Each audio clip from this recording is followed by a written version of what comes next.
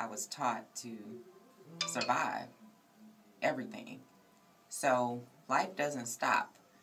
For me, when I got the diagnosis, I shut down. I went into kind of like a holding pattern for me. I wanted to not deal with it.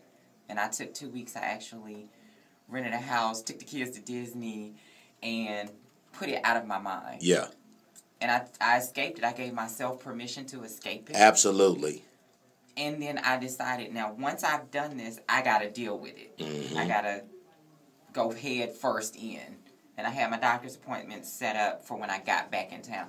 And I got this news the week before Christmas. Yeah. So I didn't want this news to be my family's Christmas. I didn't tell my family. Yeah. I called my sister. It's the only person that knew. So she was going back and forth to the doctor with me. But I didn't want the Christmas memory to be, that's when Tracy got cancer. Right. Now everybody hate Christmas because Aunt Tracy. Right. Aunt Tracy so sucked. The kids knew nothing. And, but to get a diagnosis like that, your life kind of flashes before your eyes. And to have children that are 7 and 9, you just think about the future. Mm-hmm. And I had a duty to survive for them.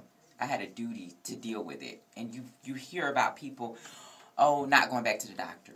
Or I'm going to deal with it later. And they put it off. And then by the time they deal with it, they're in stage 3 and stage 4. Wow. With a bad prognosis. When we hear people